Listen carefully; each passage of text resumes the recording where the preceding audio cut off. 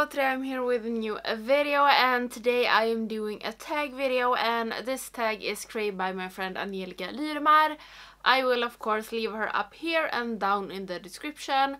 And this is a tag that she has done on her own, and I love doing tags, and this is a tag about eyeshadow palettes. And I love eyeshadow palettes. So this tag is called the Eyeshadow Palette Lover tag. And it is 10 questions, and I am going to answer them and show you some palettes. And I think it's always so hard to do these kinds of videos because I know that I can change my mind tomorrow about this. But yeah, I'm doing this now. Question number 1. A palette I regret that I didn't buy. And when I was thinking about that, I was like, okay, which one should I take? There is a lot of palettes that I would have loved to have, like the Urban Decay Electric palette. I would love to have that, and Kaleido's Deep Sea Luster palette. I would love to have that as well. And also like Sugar Pill Capsule Volume 2 that was only sold on Alt, I think.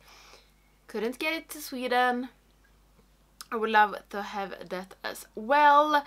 So yeah, that is 3 palettes that I would really like to have, and that feels a little bit like I missed out on something.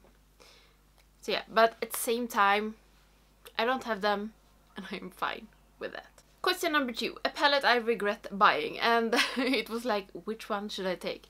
But I took the Modern Renaissance from Anastasia Beverly Hills. It looks like this. If you didn't know, I bought this kinda late, like after the whole hype around this palette, and I don't know why I bought it. I love the soft glam. That is really my colors. This is not my colors, so I don't know why I bought it. I've used it a couple of times, but it doesn't feel like I got like anything out of it. The shadows are amazing. They are so good, and if you like these colors, this is a palette for you. For me, it's not, and Anastasia's palette is pretty expensive, so I regret buying this. I still keep it though, I don't know why, but I still do. Question number 3. A palette I haven't used as much as I thought.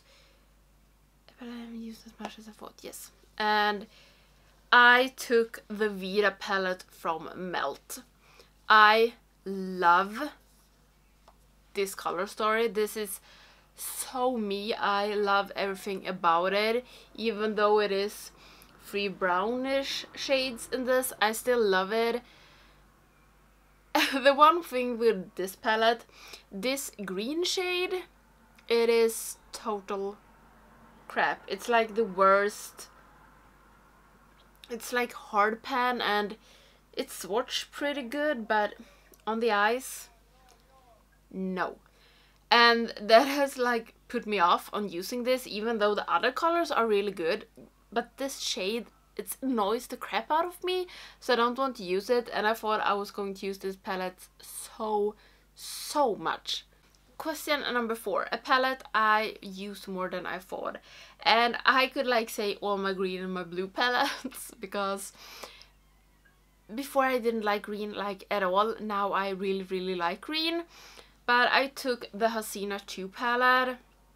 This was one of the first palette I bought from Blush Tribe, I think. Blush Tribe is no longer available, and this palette is so freaking good. I love this palette. Even though I don't like purple that much, it doesn't feel like I like anything. I don't like purple that much, but this palette, I used it so much, and I have used it outside of YouTube as well, and sometimes when I just want to sit down and play with makeup, I usually use this. So this I used so much more than I thought I would. Question number 5. I thought it was so hard, and it is my favorite half neutral, half colorful palette. And I've been looking through my palettes, and I don't have that many. And the ones that I have, I don't like them that much, so it was like, okay. But I actually took the Didn palette from Shroud, and maybe you don't agree with me, but I think this is kind of half neutral, half colorful. It's not that crazy colorful, but it's still got like a green, a purple, and a yellow, and then it has these more neutral shades, and I really like this palette. I think it's such a good complement to the Creepy Cute, and also it's just a really good palette. I am so happy that I have it. I love Shroud as a brand. So I think this is my favorite half neutral, half colorful. And it is a half neutral, half colorful palette. Question number 6. A palette I bought for the packaging, and a lot.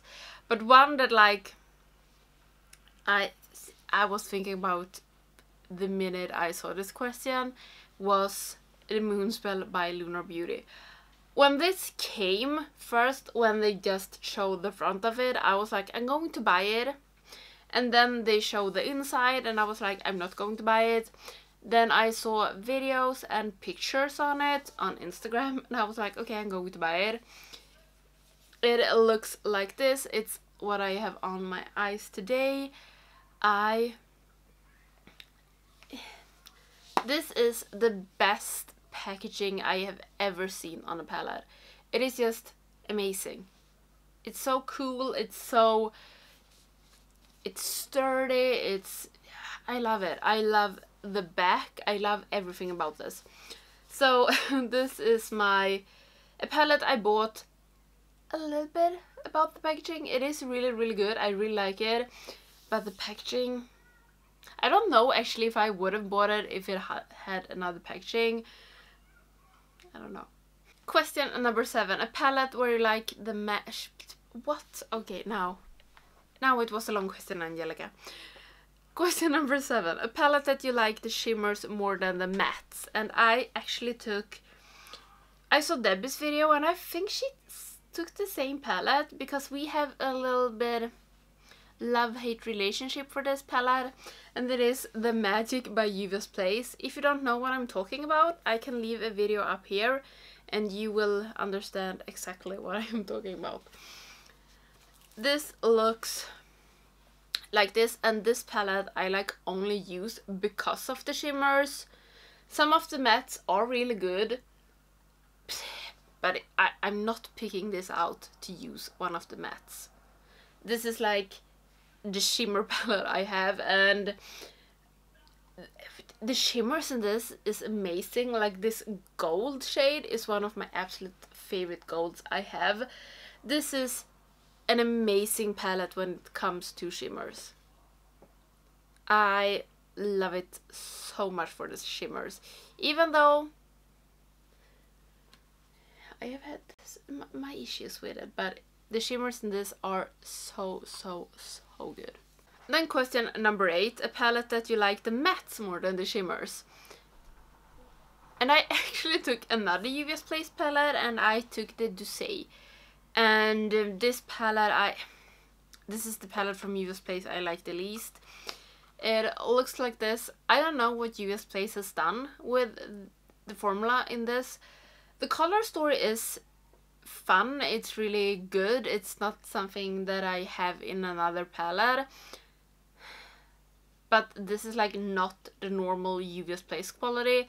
I don't know what happened. The mattes I really like. Like this crepe.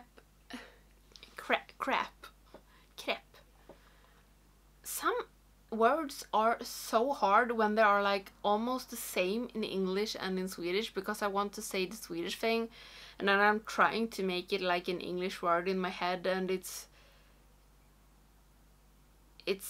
turned out to be crap. But crepe in Swedish you would say crepe. Really like that one. This cream is also really good, and this chocolate is a really good dark brown. And the shimmers, this tart is okay. The other ones, it's not like, if you compare this to the Magic palette, it's like two completely different brands. I don't know what happened. So in this one, I really like the mattes. I don't like the shimmers like at all. Question number 9. A palette that happily surprised you. And this was also hard, like all the questions were hard, but I took out the Secret palette from Nabla. It looks like this. I like Nabla's shadows really much. They have some of my favorite formulas, but this is such a good palette. I really like this palette. And it is so easy to work with, and the shimmers are so good. And if I would rank my Nabla palettes, I think this would get pretty high because it's so freaking good. And I don't know, because I like Nabla, but I didn't thought that I was going to like this palette that much. So this was a happy surprise. A happy surprise. Question number 10. A palette with the most interesting color story. And I took a palette. I'm going to stop talking about this palette, I promise. I took the Arcana, and I love this. I have talked, I don't know if that has come up before this. I have talked in another palette tag about this, and this is the thing that I think is the most interesting. Is it's really like a grungy palette. They did it all the way. It's like 100% grungy palette, because I feel sometimes they're trying to do like a more grungy palette, and then it's like, no, it has to suit everybody, so we put in some not grungy and more normal shades. But I feel in this one, it is the same. It's a really good color story, and I think it's really interesting. And some shades in this is like, especially the shimmers, like this gold one. Yeah, I like gold. And this one is so good. And also this one is really good, and I just really like this. And this is one of my absolute favorite palettes, one of my absolute favorite color stories. I really love it. And okay, I think that was all for this tag. I really hope you liked it. Don't forget to check out Angelica Lyremar. And I think it's so fun that she has done her own tag. So thank you, Angelica, for doing this tag. It was a fun tag, even though it was a little bit hard. So yeah, I really hope you like this video, and if you're not subscribing to my channel, please do, so don't miss any of my videos, and I hope I will see you in the next one. Bye!